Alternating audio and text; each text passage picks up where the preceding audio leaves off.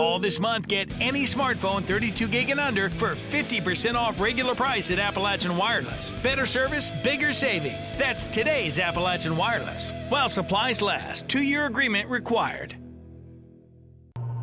The operating cost of a county jail can become burdensome on a county budget.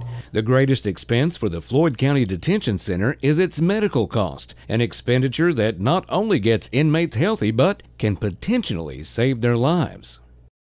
The biggest majority of the inmates that come in here are withdrawing from some type of drug or alcohol and have neglected their health, some for 20, 30 years or more. So when they come in, our first thing that we want to do is to withdraw them safely and then get into the chronic care. A lot of hypertension, diabetes, kidney failure, liver problems.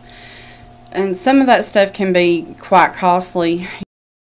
Although medical cost is this facility's greatest expense, you can't put a price on people's lives. Floyd County Jailer Stuart Halbert says his inmates are more than just numbers of the crimes they commit, they're people.